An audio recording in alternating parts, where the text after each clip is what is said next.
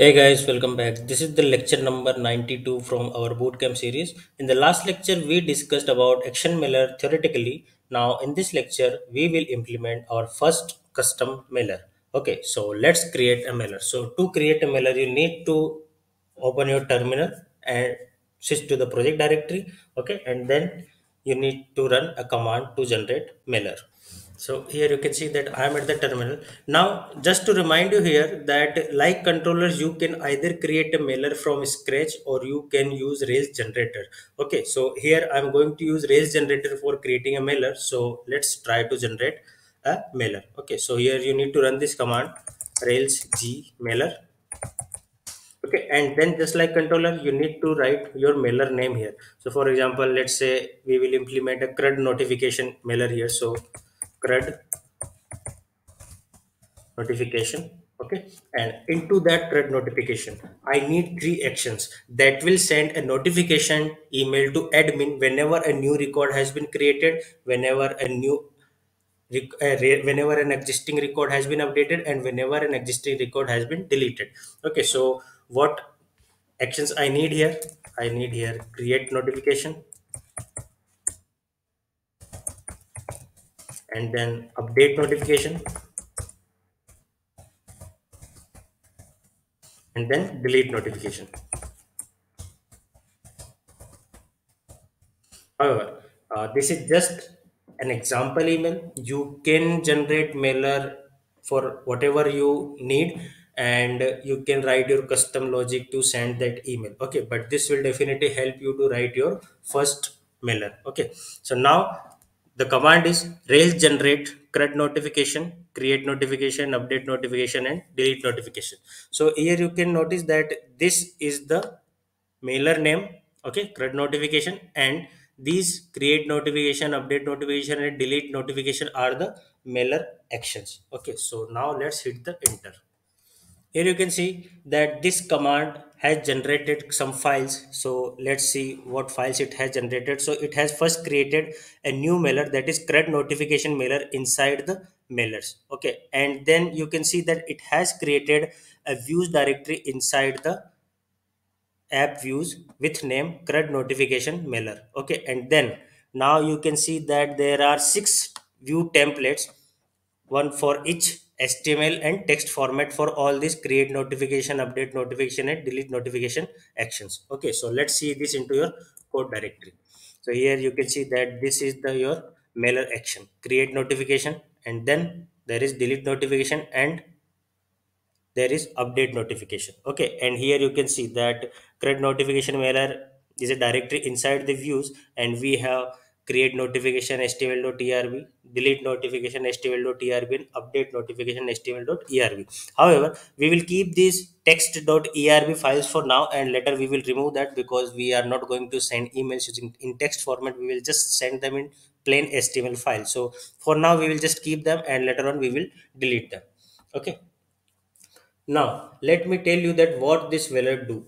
This mailer will do. So by using this mailer, we will send an email to admin user whenever a new model instance has been created or an existing instance updated or deleted. Okay, now let's implement the logic inside the mailer actions. Okay, so here you can see that there is some custom text inside these mailers. Like you can see that subject can be set in your file config locals whatever. Okay, so here we will remove this.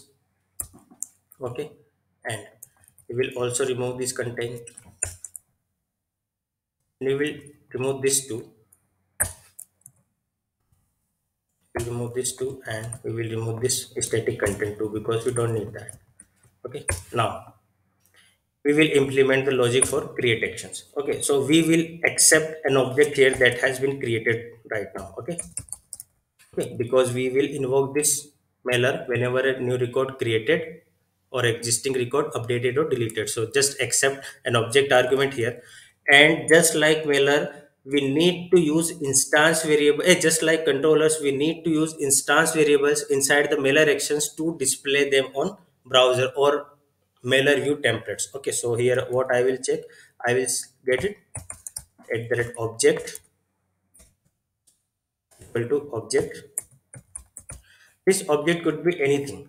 Maybe it is the object of a student model, it is the object of course model, or it can be the object of project model or demo model, or whatever the models you have in your application. Now we need this at the rate object count as well. Object count, and then object dot ask dot count. Now let me tell you that what this will do, that this object will display that what record you have created. Okay, and it will display the data attributes of that object, and this line object count will display that how many objects are there in database for that particular model after creating this object. Okay, and now we need mail to. Okay, so this two could be anything like our admin class, or our sorry our admin user, or whatever email you will write here. Okay, and then we need to add a subject here, and that subject will be added inside the email. Okay, so let's write an email here. We will write, let's say, admin @example.com, and then subject will be like a new object has been created, or you can add the dynamic class name of the object, a new entry for, say, at the rate, or sorry, simply object dot class has been created. Okay, now save this. Sorry, save the file now. And now in CRUD notification.html.trb, we need to display these objects. So we can use this create notification.html.trb. Okay, and we can simply remove this, or we can simply update this h1 tag content. Let's say, let's write hello admin user. Okay, and here we can change this context content, and here we can write, sorry, a new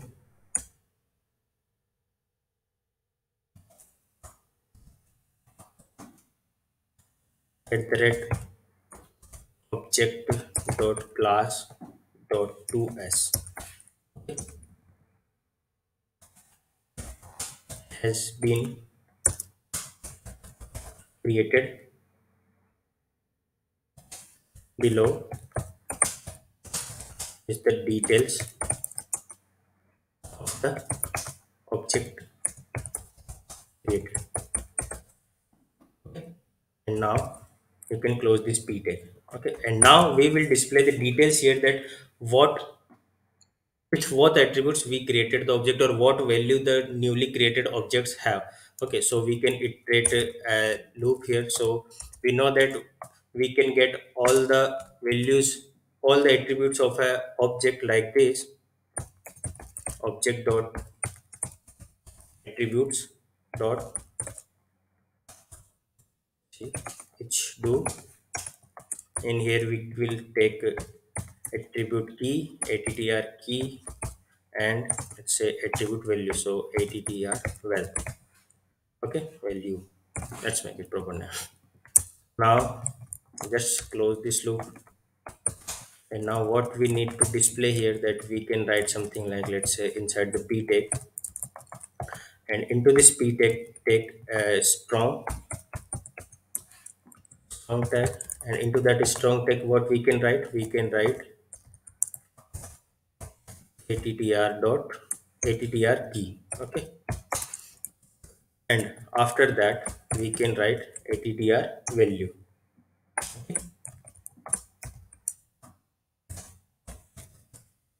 attr value,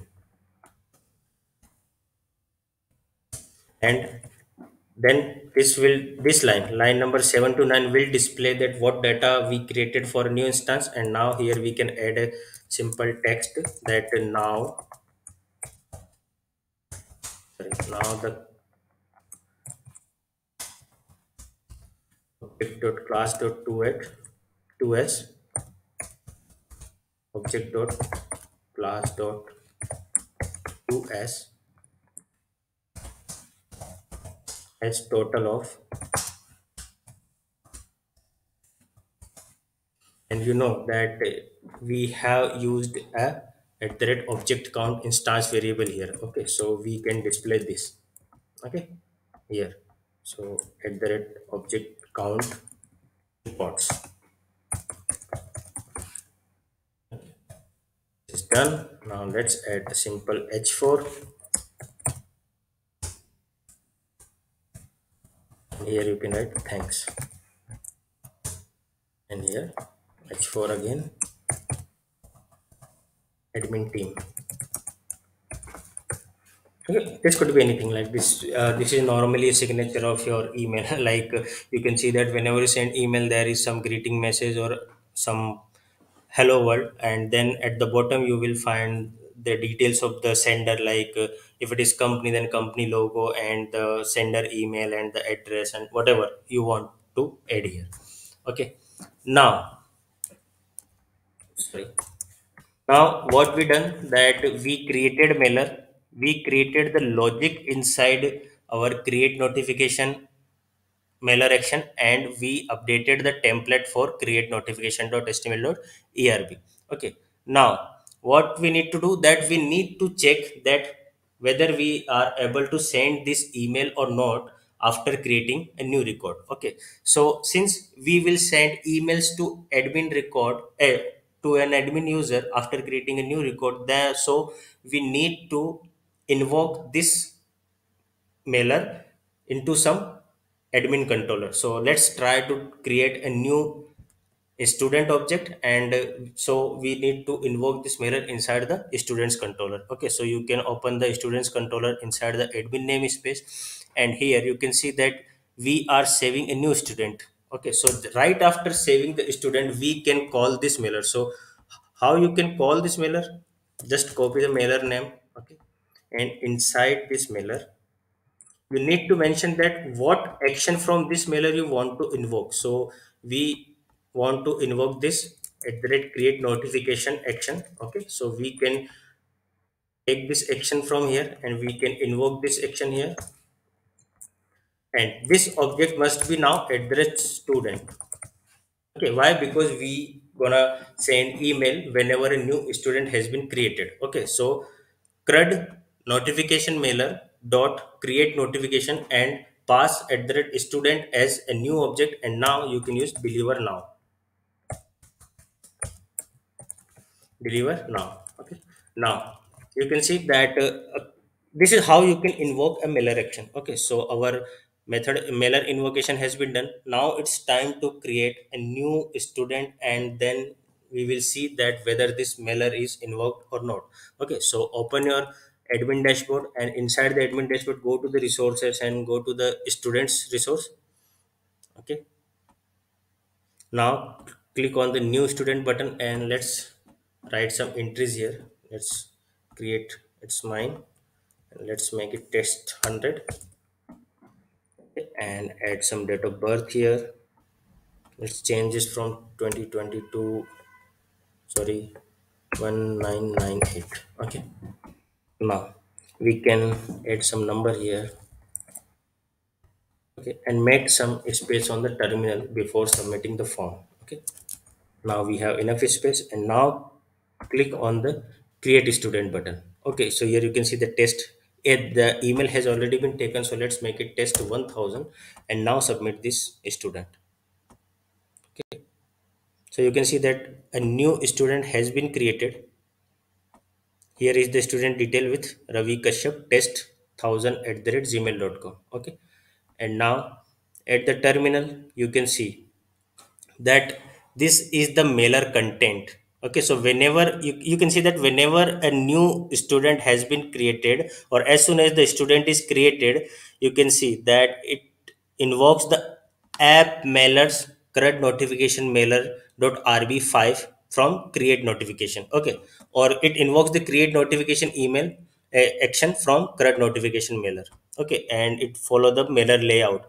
And here you can see that email sent from at the rate example.com and send to admin at the rate example.com, just like the email we use in the two format here, admin at the rate example.com. And from where this from mail comes, so this comes from here, default from at the rate example.com. Okay, now let's see the other content. You can see that subject, a new entry for student has been created. What we did inside the create notification mailer, that we write a new entry for object.class has been created. Okay, and now let's see what content it has delivered. That this is the, you can see that is the mailer layout, and here you can see that a new student has been created. Below is the details of the objects created. So it will show you ID is the 28, first name Ravi, last name Kashyap, email, and so on. So we can test this email on our terminal. We cannot see, we did not see this email preview inside the email, because admin at that example.com is not a real email. And in this lecture I'm not targeting to show you that how to send email into the inbox of a user. I'm just showing you that how to implement mailer. Okay, so now what we need to do, that we need to see the preview of this email. So just to preview this email as a HTML format inside the browser, what we need to do, that we need to include a gem in our application, and the gem name is letter opener gem, and this gem is used to generate the email previews of your mailer content or mailer template files. Okay, so let's start using letter opener gem in our application. So for adding the letter opener gem, what you need to do, that you need to go to the browser and search for letter opener gem. Here you can see that when I typed letter opener gem in the browser, you can see that Rayan B letter opener preview mail in browser.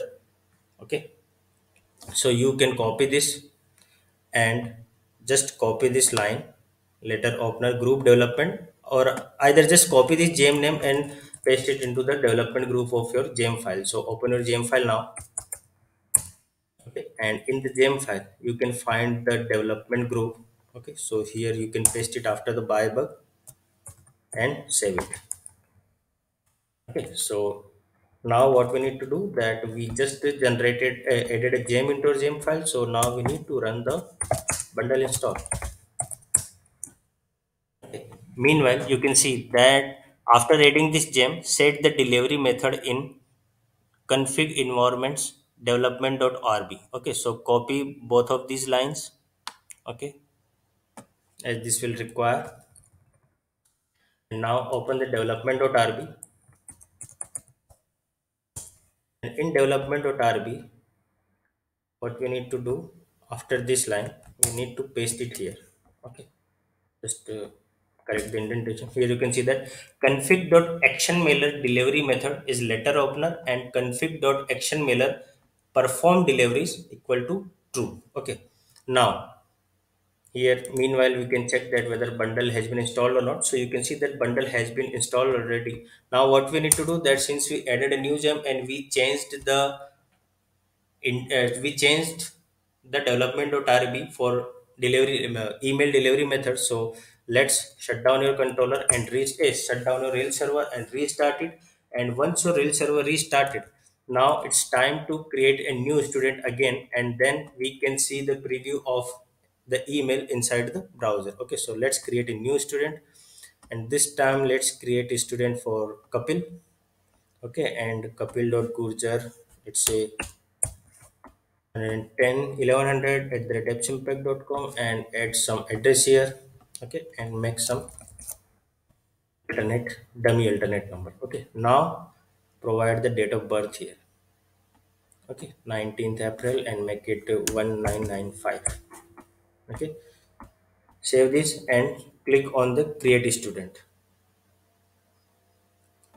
Okay, so you can see that a student has been created with kapil.gurjar 1000 at the appsimpact.com, but we still we did not see the mailer content inside the browser. So let me see what's going wrong here. Okay, so we did not see this email after creating this student because I did not save the development.rp. I just copy and pasted. So that is the mistake that you should avoid. So just copy, paste, and save your development.rp. And now again restart your server and then create another student. Okay, so let's create a new student again just because I made the mistake. So now let's create the student for me, my name again, and let's make it test. Sorry, here test 2000 at the gmail.com, and date of birth you can take as let's say 29th April and make it 1996. Okay, and provide some dummy alternate number here and click on the create student. Okay, so here you can see that whenever as soon as you submitted the new student form, you can see that an student has been created in your database and an email preview has been generated, or you can see that email preview inside the browser. So you can see that hello admin user, a new student has been created. Below is the details of the objects created. Okay, here you can see ID 30, first name Ravi, last name Kashyap, email test 2000 at the gmail.com, and when it has been created and the updated date, and the date of birth, permanent account number, local address, permanent address, alternate contact number, and so on. Okay, now the student has total of 27 records. It means we have 27 students in our database. So this is the same thing that you need to do with the update records and delete record, or sorry, update notification and delete notification mailer actions.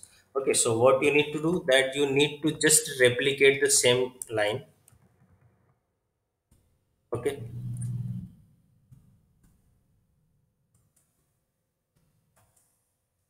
copy this and here you can paste it, and you can paste the same content here. However, I will let you know that how to refactor this same content.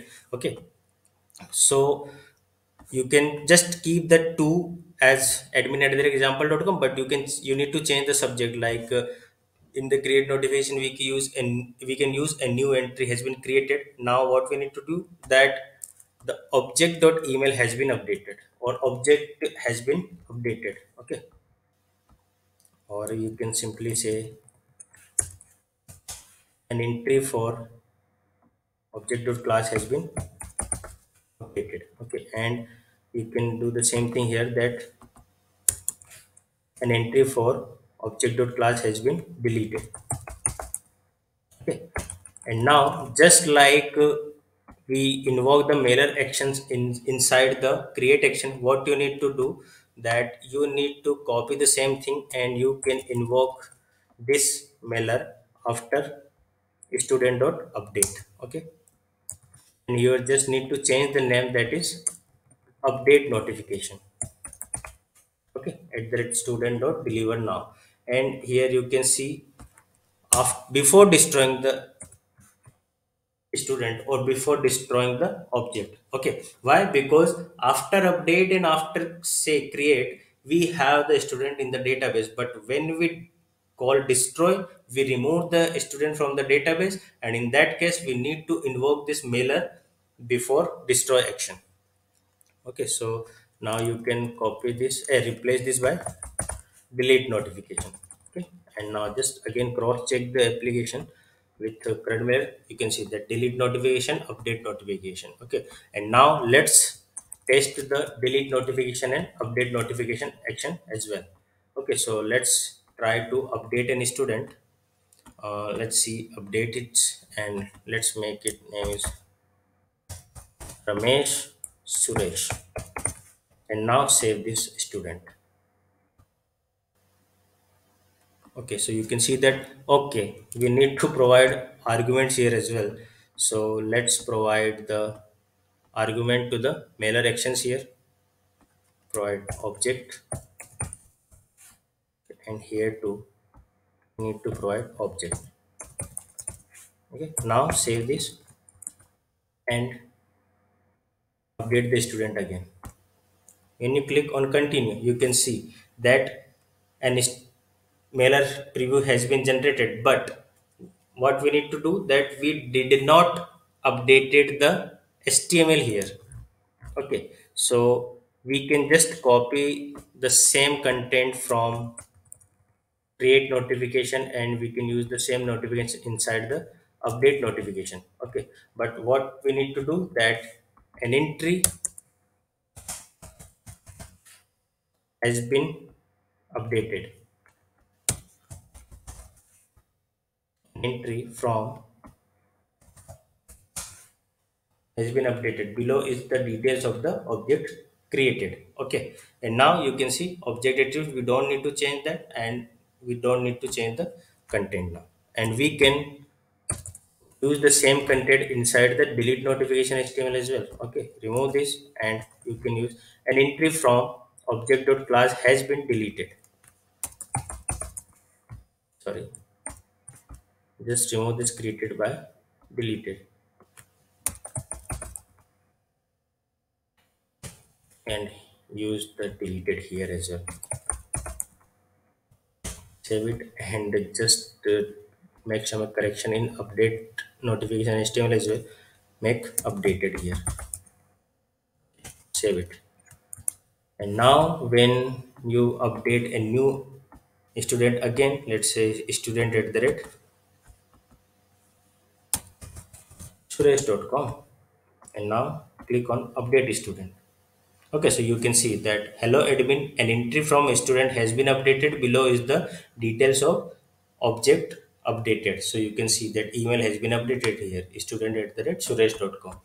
Now we can try to delete any student, and we will see an email for that as well. So go to the last, and here you can see that we can remove this random user student. Okay, so let's delete this.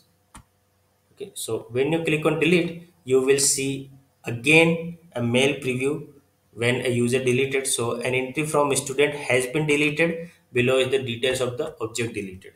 Okay, so this is a very basic example how we can use how we can use mailers, and how we can write our mailer actions and view template for them. Okay, but it totally depends upon the requirements of you, but you can take the idea from here and you can use the same approach for creating your custom controllers and a custom mailers, and implementing your custom logic to send your emails. Okay, so I hope you enjoyed that, and just try this at your end and do the same thing or invoke the same model for other resources like courses, projects, and all that. However, I will definitely push the updated code inside the repo, and will share the link of the updated repository into the description of the video as well. But before that, try this at your end. Okay, so what we concluded in this lecture, that we saw how to implement action mailer, or how to create our custom action mailers, and how to use letter opener gem to preview email templates. Okay, in the next lecture, we will discuss something more about the action mailers, like how we can send attachments to email and how we can preview those attachments. Like we can send, let's say, PDF or some documents or some images to email. Okay, so we will see how we can do that. Okay, so I hope you enjoyed that, and thanks for watching this. Let's meet into the next lecture. Till then, Tata, goodbye, take care, and stay safe.